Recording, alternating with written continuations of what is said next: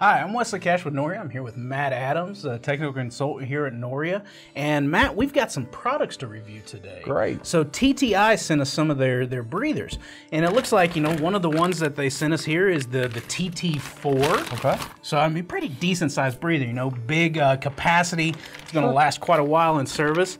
Then the TT4-CV. Okay. TT4, TT4-CV. The CV stands for? So the CV is their check valve style breather. So the Okay. TT4 has the reticulated foam on the bottom and the top to distribute air evenly, help mitigate any oil misting. The TT4-CV still has the foam at the top, but at the bottom it's been replaced with a couple check valves. Okay, that makes sense. CV, check valve. That's right. Now, obviously big breathers, they also sent us some of the smaller ones. So this is the TT2. Okay. And then it looks like also the TT2-CV. So once again, check valve equivalent. Sure. Now a couple of their catalogs that came through here as well, they make them in all different sizes. They make replacement cartridges, a lot of different adapters. So some really good tools from TTI. I know that you're out in the field quite a bit and you visit facilities. Where do you typically see desiccant breathers used? Right, Wes. Great question. So specifically with desiccant breathers, we talk about headspace management, right? Headspace management being the area from the oil level itself to the top of the reservoir or the fill port, right? So for this specific application, we want to make sure we keep this area as clean, cool, and dry as possible. And we can do that through the use of desiccant breathers by utilizing those to minimize the amount of particle ingression as well as moisture ingression getting in a system. Sure, so they're going to dehumidify and clean the air because plugs like this, they don't do anything for us. Exactly. This is typically OEM standard coming in something like this, and we want to replace these guys a lot of the time with a desiccant breather, right? So we're cleaning up that system itself. So with these TTI breathers, I believe the rating on these guys are about 3 micron absolute. Oh, that's fantastic. Yeah. So not only are they drying the air coming in, but with a 3 micron absolute particle phase, they're keeping out stuff that is incredibly small and really damaging to the machine. Absolutely. Typically the size of stuff we're concerned about with that film thickness range, right? That's right. So the check valves that they have here, where would you typically see a check valve being used? Right, I'm glad they brought us 2 different types, right? Standard versus check valve. So with check valve or the CV application here, we're going to utilize those in lower flow applications. Think about a wet sump gearbox where we're utilizing lower flow into areas where we may have high humidity. So think about power generation with a bunch of steam. Yeah, maybe food grade industry, great application for end of shift. We have a bunch of washdowns, right? Sanitation. Exactly. That makes so sense. Great application for that CV or that check valve. Now with the standard setup with the TT2 or the TT4, now with those guys, those are typically utilized more in hydraulic systems or circulating systems, bulk storage systems. Something where the oil level is going to fluctuate. Absolutely, more. yeah, kind of a change breathing in and out, right? Okay, so we want to make sure that it doesn't restrict the breathing as much. With the check valve, this is going to keep things sealed off a little bit better. Right. Not exposed to the ambient conditions as much, so we'd expect to see what with the check valve? Yeah, typically utilizing that check valve extended the life of the desiccant itself, right? That makes sense. Yeah. So in this application, we've got a mock-up here of a pump.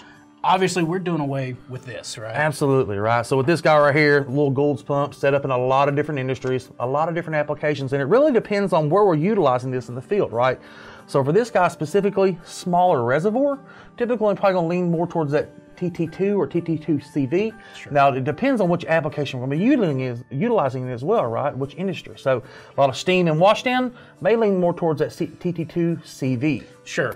And I know that in a lot of cases, we're going to thread this directly onto the housing. Right. But we may opt for the use of an adapter to get the breather attached as well. Sure, and Wes, with a couple benefits with that as well, right? So sometimes, like I said, thread size not matching up, we're going to use this adapter.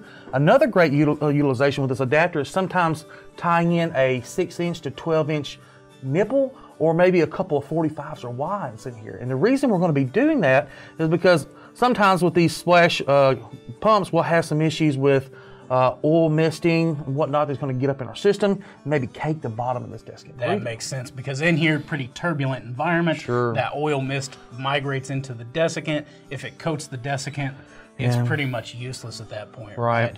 Now, I noticed when I was installing this that on the label of these TTI products, they actually put a space for the installation date. Yeah, it's a great little tidbit they added here as well, right? So with this specifically, it gives the operator or the maintenance craft a little feedback mechanism to let them know, hey, I need to make sure I put that installation date on here, right?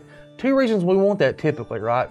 For one, we want to know, do we have this specific desiccant breather in the right application, right? Has it been there a day or two and it's been exhausted? What's going on with that? Maybe we need a different application, or maybe with this guy right here, we also want to utilize from an inventory management standpoint, right?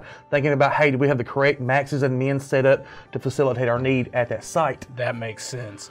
Now, when we go to install this, you know, there's plugs on the bottom and such like that. You'd have to look at your specific breather and the application, know how many plugs to pull, if you pull all of them or a few of them. But something that I like to teach in my classes and that I do out in the field is when I see these desiccant breathers, they change color when they become saturated with moisture. Right. But you can take it a little step further and actually look and see which direction it's changing color from. Sure. With these TTI products, they breathe from the bottom of the breather up through the desiccant down into the center tube. Right. So if we're dehumidifying the air coming into the system, it's going to change color from the bottom to the top. Now remember, desiccant breathers work both directions. So not only dehumidifying incoming air, it dehumidifies the headspace of the machine as well. So let's say that we've got wet oil or maybe water intrusion into the housing. So in that case, we'd expect to see a color change from the top down. That makes sense. So taking a little bit extra time and really digging into seeing what's going on with that desiccant. Yeah, it's a fantastic feedback tool, doing a little bit of investigating on your own while you're out in the field, right? So. That's right. So for more information on TTI products and not only their breathers but other things available, please visit the website below.